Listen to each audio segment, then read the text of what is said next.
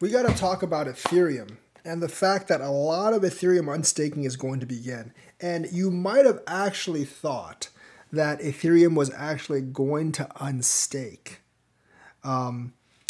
right after the Shanghai upgrade. That's not true, because there is actually a huge queue for Ethereum to actually unstake. And I think there's some people that might be thinking, okay, are people going to sell out as they actually unstake? And why is there a huge queue line that's lasting 14 days for everyone to unstake? It's because Ethereum's not very efficient. So basically, there are a bunch of validators waiting to exit the chain, and they could be waiting for up to 14 days to get their crypto back.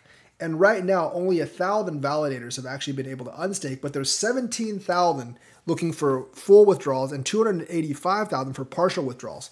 For reference, there are 567,000 validators on Ethereum, so about half of them are looking for at least partial withdrawals, and a small portion is looking for full withdrawals. So about 6-7% of those who want to do full withdrawals have been able to get full withdrawals right now, and less than 1% has been able to get partial withdrawals. So that's why there's a huge queue. And as people actually unstake and the validators unstake and withdraw their coins, they might actually be selling. And I think there will be some sell pressure, although I think that will easily be counteracted by buy pressure. So no, I don't think Ethereum is going to go for any kind of catastrophic dump. It might have a little bit of a dump, but not much.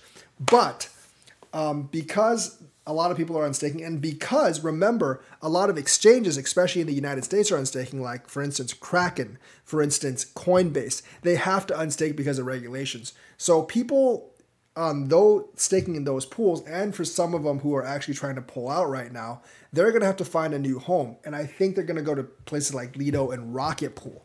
Now, LIDO DAO price is actually pumped up 15% today. And I do actually think there's a good chance it'll keep going up as more and more coins come into LIDO as they unstake. So this actually might be a good opportunity for both LIDO and Rocket Pool. Now, would I actually go in right now? I'm not sure if I would, because it's already pumped up 15%. And I don't like buying coins that are already pumped up so much. But I definitely think there is value there, because there's going to be a lot more coins coming in from these validators and these unstakers, and from Coinbase and Kraken.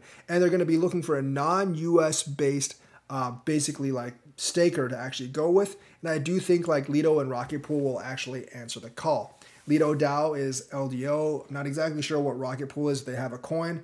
It might have some gains over the next 2 weeks because of all the people coming in. And I think there's going to be a significant volume of coins that are going to restake to LIDO, because their first option, if it was Coinbase or Kraken, isn't going to be there anymore. And obviously everyone exiting, they're going to have to look for a new option too.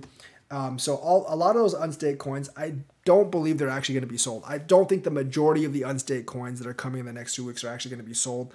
I do actually think they're going to go to like places like LIDO and Rocket Pool. So I'm not really too fearful for Ethereum dumping, but I am actually thinking that these Ethereum related coins are going to maybe pop off even more than they have already. So that's the news for today. Let me know what you think. Like and subscribe, hit that bell notifications button. Thank you and have a nice day.